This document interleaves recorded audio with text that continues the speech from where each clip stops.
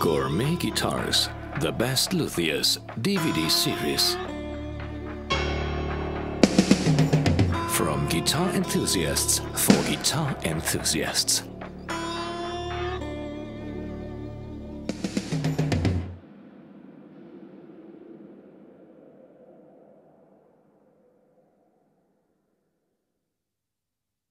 I believe that Rick's personal standards, his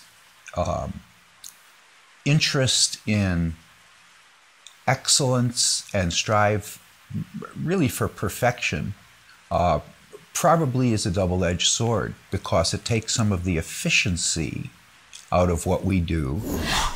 I describe myself as being terminally immature. I began my relationship with Rick several years ago when he expressed to me a desire to make just a small handful of handmade guitars with his own two hands, aside from his production activity. I'm going to be immature until I die. Rick puts his luthiership as a hand builder into the production instruments that we make. That reverential punk attitude. See, that's the thing, is to be reverent and punky at the same time. I know Rick's a genius. He was there before many, many other luthiers with many ideas and concepts. And every now and then like to poke a little jab when people are getting a little too serious about everything, you know. The guitars that my dad makes are really high quality. They sound perfect. Having the players be happy is everything to us. Santa Cruz, California is probably the last true bastion of hippie culture. It is also a safe harbor to an extraordinary number of America's most talented luthiers. One of the most illustrious is Rick Turner.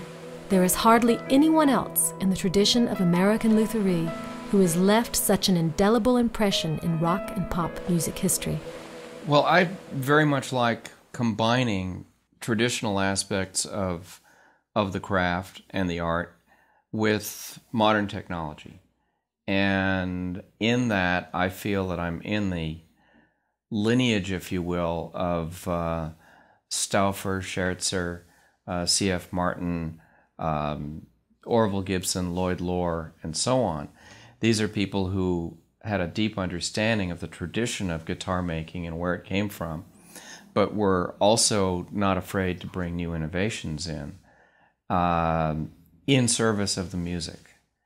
And it's a difficult thing with guitars because you're dealing with people who are guitarists who are inherently conservative. The most popular guitars, acoustic guitars now, arguably were ones that were designed in the 1930s or even earlier. And with electric guitars, it's Les Paul and Strat, guitars that were designed 50 years ago. I like a lot of the aesthetic of the past, but I don't want to be stuck there. I don't want to be making Martin copies or Gibson copies. I want to be carrying forward in that tradition. So I'd love to bring some of the new manufacturing techniques and some of the new materials in and balance them with the more traditional materials. I don't want to lose the qualities that we have in traditional instruments just in this drive just to make something new and different.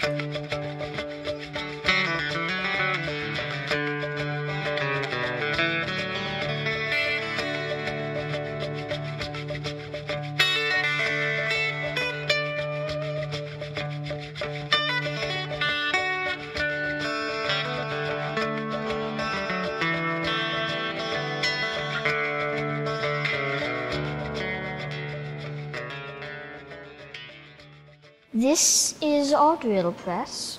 We use it for drilling holes. And I just drilled a very nice hole, straight.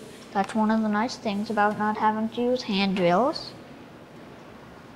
And I don't know what we would do without it.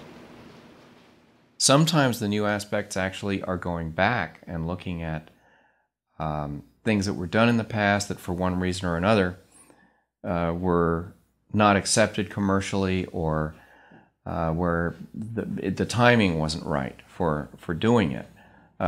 Great example are the Howe-Orme instruments. The earliest of these instruments seem to have been made in Canada under the Orme name. And then we think that the design was licensed to the Elias Howe Company, and they started producing them in Boston. I've got 3 of these guitars. This is the largest of them. And I know you're going to be seeing Henry Kaiser, who has another one. Here's my Howe-Orme guitar. This is a little small-bodied one. I have this one strung high-strung, Nashville strung, so it's like the high strings from a 12-string guitar set. And there's the little space in there where you can see through, where you can see through the neck, since the neck's not really attached. This was my first acoustic guitar. Oddly enough, when I was in college, I bought it from Eric Schoenberg, who worked in a musical instrument store in Cambridge, Massachusetts, where I was. So, oddly enough, my first acoustic guitar back in 1972 or 73, 73 maybe?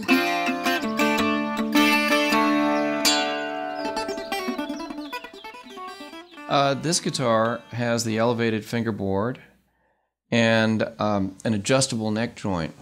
The hinge point is back here at the heel, and there are 2 bolts, one under the fingerboard on each side of the heel, which can be screwed in and out, which tilt the neck forward and back, allowing almost instantaneous action adjustment. The other unusual thing about these guitars is you can see the bent arched top. The center third of the top is swelled, and although this one has distorted a bit with age, it's kind of slumping a little here in the sound hole area. It's really a hybrid of a flat top and arch topped instrument. Exquisitely made. These things are just beautiful. They're made fully as well as Martin's of the period. And you can't say that about very many other guitars from the 1890s. I know Rick and I are the big fans of these things, though I only have one. I heard George Harrison collected them too, and that he had a lot of them. I don't know. It's great.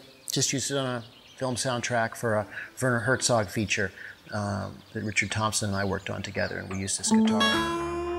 Gourmet Guitars, the best luthiers DVD series. From guitar enthusiasts for guitar enthusiasts.